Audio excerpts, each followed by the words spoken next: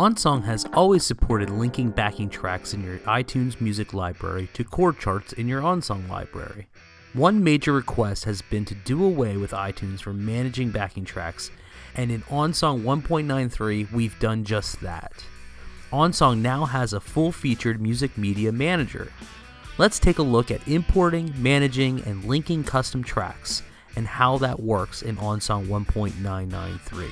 First, you can import audio files right into OnSong just like a chord chart file.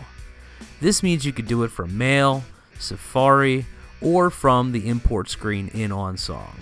We're going to take a look at importing audio files and linking them to chord charts in OnSong's built-in Audio Media Manager. To link an audio file to your chord chart, tap and hold on the Audio Playback Live Bar button. This will open the audio track picker. Here you can choose from an audio track that OnSong has found based on the title of the song that you are viewing. To choose a different track, tap on the Choose Custom Track option. If you have your song in your iTunes music library, tap on the iTunes option. But for this video, we're going to tap on the OnSong Media Library option. The Audio Media Picker lets you organize and manage your songs, and then pick one to link to your chord chart.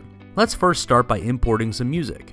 Tap on the plus button in the upper right corner and choose Dropbox. Let's import these ambient tracks by Carl Vercade and some loops that we've created in GarageBand. As the files are imported, they are added to our Media Manager.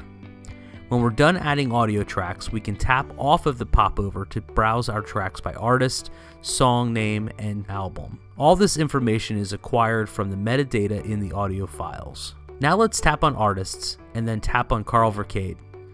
To choose a track for our song, we just tap on it.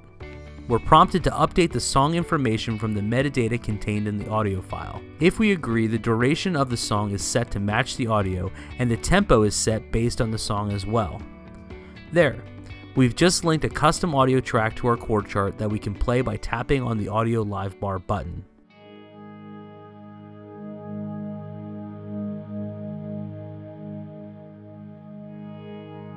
Now, aside from letting you pick audio tracks, the Audio Media Manager screen lets you manage those tracks too.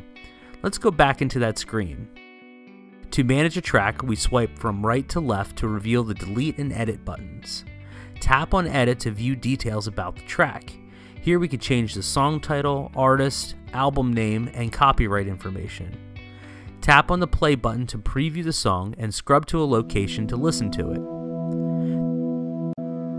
This is useful for adjusting the volume, which we can do down here, or the pan settings.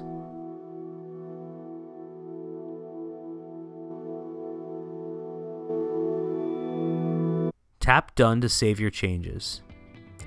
If you no longer need a track, you tap on the Delete button to remove it from your media library.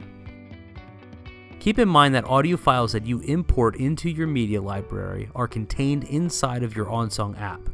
If you're planning to use audio tracks in multiple apps, we suggest using the iTunes music library to avoid multiple copies of the file, since they do take up space on your device. Your media also gets backed up in your OnSong backup file, so those files may get quite large depending on the size of your library and how many audio files you have imported. To sum up, OnSong can now maintain a library of custom tracks and ambient pads that no longer requires iTunes to manage. You can simply import audio tracks into OnSong and manage them from one convenient place. We think this is a great feature you'll enjoy. As always, if you have any questions, be sure to contact us at support@onsongapp.com.